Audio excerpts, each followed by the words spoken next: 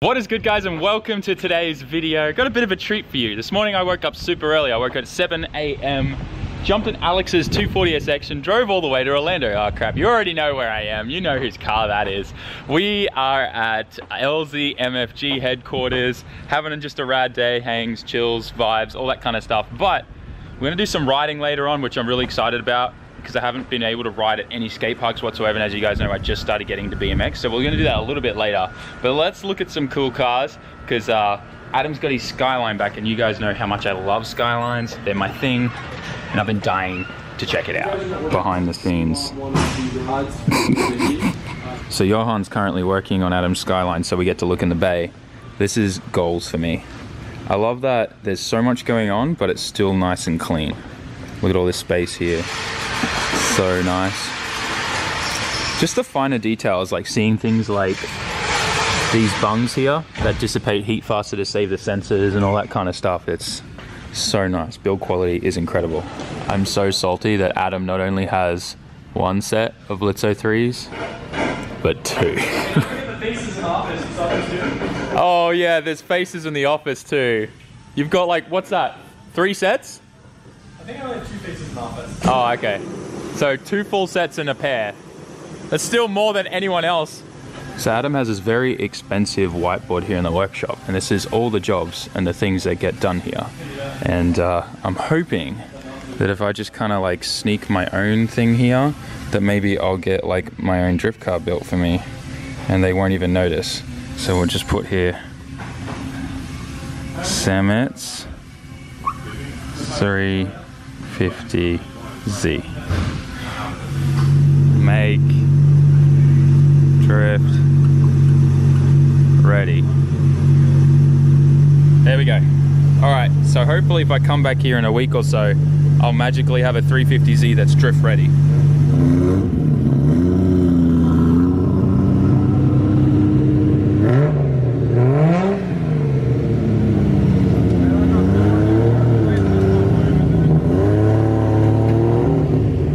Jumping in the truck with the Showmanator. Man, be honest now, how many girls have you Showmanated in here? 0.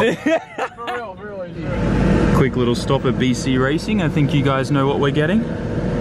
So because of the whole COVID situation, we couldn't go inside the warehouse and check it out, but we did get it from one of the guys at the back of the warehouse. So really pumped. These are going on the Miata. We got the DS series. We're not going to be messing around with any BR stuff. We went straight for that flex baller status. If you don't know anything about the DS series, it's essentially like valved differently and stuff, so you're gonna have way better response and feeling in corners and stuff like that.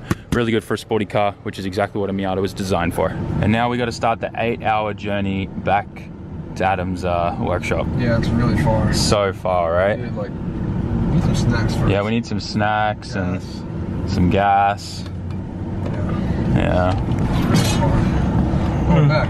Oh, that was quick. That's really fast. Yeah. So cringe. Oh, nice Pigsy. I want one.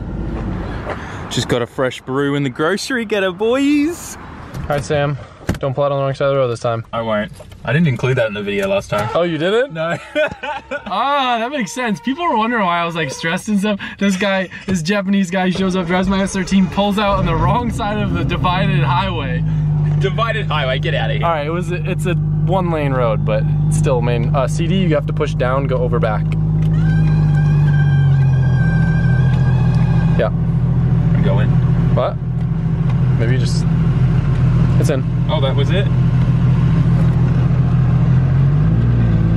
Ooh, clutch point is real. I like the clutch though, it's manageable. Yeah, no, like, I mean real as in like, it's good. You probably aren't going to get into the higher gears, but just keep in mind there's no like it'll kind of go past the 5th and 6th gate, so okay. You probably won't even go to 5th or 6th though. Probably not. So right? Yes, so when you go right, like stay on the right. It likes wide open, it doesn't like anything else, so go wide open. Wide open? Yep, 8 grand.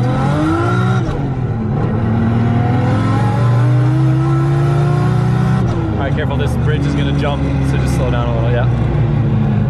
The good old bridge. Yeah, you're good. Jeez. Yes. Just go all the way over to the left. This thing feels so good. like it? I love it. It pulls in third. Like, oh yeah. Freight train. So we're gonna go left here. Yeah.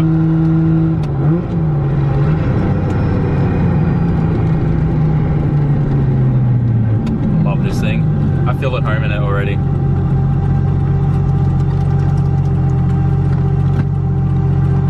CDs confuse me. Yeah. It's a short shifter. I like it in this car though.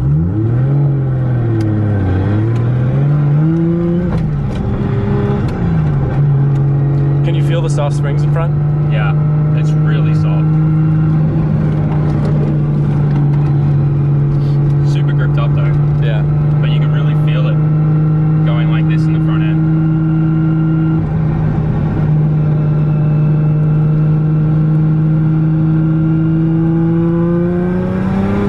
I can't get over the response in this though. Like Garrett life. Yeah. I know it's short, but what'd you think? This thing is epic. Yeah? Yeah, I'm so excited. I love Skyline so much. The day that you built this, I was so hyped that you were building an RB. It seriously was the best thing ever, yeah. So cool that Adam let me drive this. Thanks, man. You're an absolute champion. Now I got to make a clickbait thumbnail of me pretending that Adam gave this to me. Not really. Heading to Adam's house right now.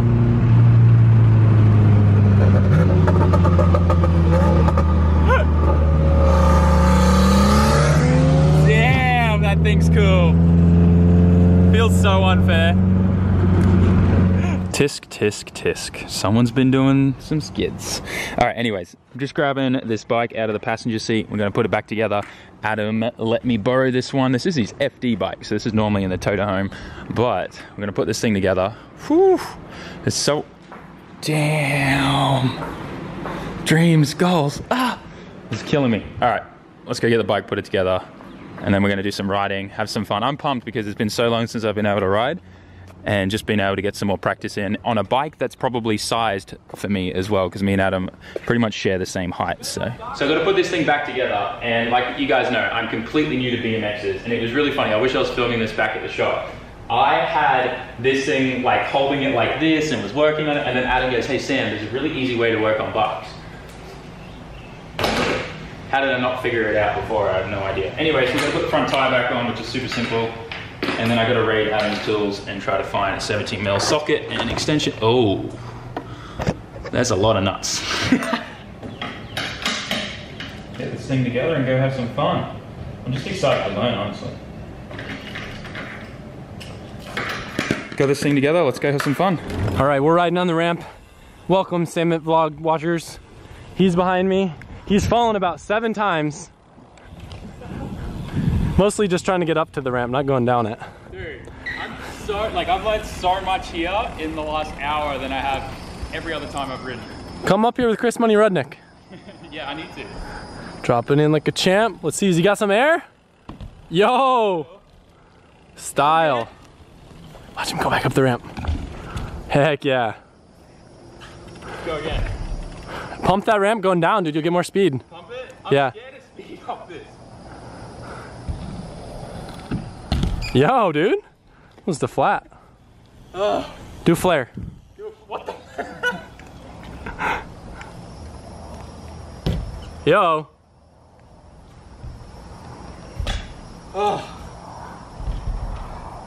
Yo, do a backwards entry. Huh? Do a backwards entry. Luke Finn could probably pull it off. It's called a fakie.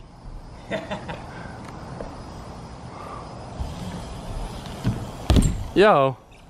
All right, so we just finished up with BMX and I had a bunch of fun, but Adam was telling me not to look at the 34 or anything because he wanted to go and take me through the entire car. And as you guys know, 34s, specifically the Midnight Purple GTR, is like up there on my dream car list. And this lucky guy managed to get one way before I could, so I'm super salty. But dude, show me this car. Show me your favorite thing about this entire car. If there was one thing you could pick. Man, you really put me on the spot there, because I really haven't gotten to do much cool to the car yet. I don't know, just like the overall aesthetic, right? I didn't think that, originally I wanted white tees with Midnight Purple, but I think the bronze works really well. It really does. The overall aesthetic, like Midnight Purple looks so good in these colors. Sorry, just in these cars in general. Especially this one. The tees look great with the bronze. She's dirty right now, but... Yeah, it's fine. Just means it's been driven, which is what I like to see. The risers are sick. Yeah, I don't think I'm too crazy about the carbon, but I like how it kind of makes it look a little bit more aggressive. Oh, you got the wing extension too. Makes it look aggressive. Man, everything about this car is goals for me. Dude, all right, let's pop the hood and show me all the good stuff. Nice hat, by the way, dude. Thanks, bro. The interior-wise, it's like fairly stock. Yep. I'll have you look at the interior and tell me what you think in terms of cleanliness. You can be honest too. Yeah. I don't think it's the cleanest example. Okay. I've seen, you know, not too many. Well, like these things are nearly 20 years old. Like they are 20 years old. So you can't expect them to be like factory off the floor condition. The way that I looked at it, you know, I'm going to drive it, and if I got something that was like a super collector car, I'd probably be less likely to beat on it. But, you know, I went through the car pretty carefully when I looked at it. I never even really talked about much like when I went down to go look at it. And it's really clean, I think. Yeah, like the first thing you look for in any R chassis is here. Look for any rust or any repair work there. And then inside here on both sides. And it's totally clean. That's super good. It means you've got a good chassis. I usually look like, you know, I guess it's not the best thing to look for because it could be easily replaced. But I'm always looking for like oxidation and shit on the engines to kind of, it's usually a pretty good giveaway or... Yeah. And this thing looks really relatively clean. Another thing to look for that a lot of people don't know about is look for paint marking on nuts and bolts. If you find that on anything in Japan, that's what all the mechanics do when they disassemble an engine. They mark everything when they do it back up so that they know they haven't missed a bolt. That's only ever done out of OEM shops. Interesting. So when you see like a perfect example is Chris's 32 Skyline. Every bolt on that had a pen marking on it, which is what they do to make sure that they've definitely tightened it. So it's a good sign that everything's been apart before and like rebuilt. So, I mean, obviously this car probably had intakes on it at one point. It has like a Mines downpipe and a Mines chipped ECU. Oh, that's cool. I think they're stock turbos. Yep. I don't know. It's one of those things I like almost wish we could take for a rip and you tell me, because it's one of those things like sometimes I think it's the slowest car in the world and other times I drive it. It feels like actually pretty fast. They do feel slow, but... Like even when they're fast, they feel slow. Yeah, that's right, because it is a heavy car. Just like looking at everything looks so clean in here, man. You really did get a good car. Like I'm not like sucking up or anything because you're LZ, but no, like... What do you think about me painting the Bay midnight purple? I've gotten mixed opinions about it. Yeah. From what I've been told, if I'm like, see, everyone's like, oh, but resale, man, people aren't going to want the Bay tamper wet. I'm not going to ever sell it. No, that's right. I feel like for me, I want a pretty like show car Bay. So if I could just do the whole thing midnight purple and then just have it like... Yeah. As long as you can find someone that can do the same, then for sure do it. I mean, there's stuff on this car that's painted that you wouldn't even know. Yeah, that's right. As long as you get the right paint code and the right painter who does a good job, you can do it. Like this front bumper was like recently touched up. Recently? Yeah. Couldn't even tell. Yeah, the mirrors were touched up as well. Yeah, I'm surprised you don't have Ganna doors on that yet. I have Ganna, I just haven't done painted yet. They're really expensive for 34s. I think the best thing, like the main thing that I love of the fact that you have a 34 GTR is that you're not just going to put it in the corner as like a trophy car. Dude, the funny thing is that's what this was supposed to be, but it's... And then I think about it, and let's say I put it in the corner and let it sit for, 10 years, 15 years, and it appreciates $30,000 or $40,000. Yeah. Like that.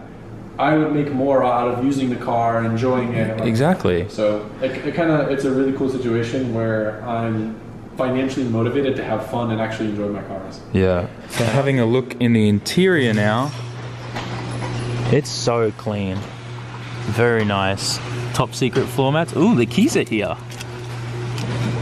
Let me just sneak in here. Deep heavy breathing, boys. I wonder if he's gonna mind. He just said I can pull it out. Let's do it.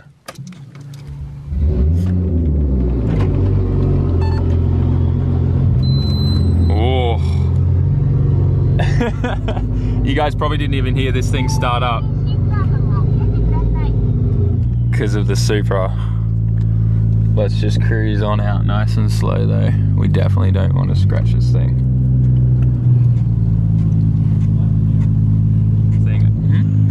that, bro? It was short, but still, thank you so much. Baby steps.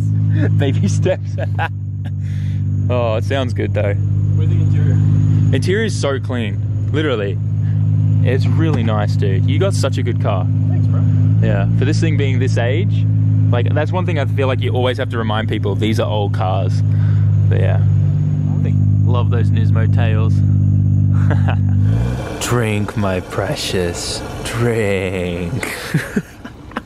It's been so long since I've said that line. Brings back Japan vibes. Guys, I don't really know what to say. I'm sure this was a weird jump going from the 34 to this, but nonetheless, I had an absolutely incredible day. Literally just chill hangs. I am so thankful for the amazing friends that I have in my life. Definitely consider Adam up there. And I don't know, it was just epic vibes. It was so like Japan vibes, like at Ebisu whenever he's over for drifting and stuff like that. It was a great day. I don't want this to get too sappy and bromancy, but thanks for watching, guys. Smash that like button, leave us a comment. Make sure you go give some love to Adam and his channel. I'm sure you guys already do. But one person I do want you guys to go give some special love to is Alex. He let me drive his 240 SX all the way to Orlando and back today.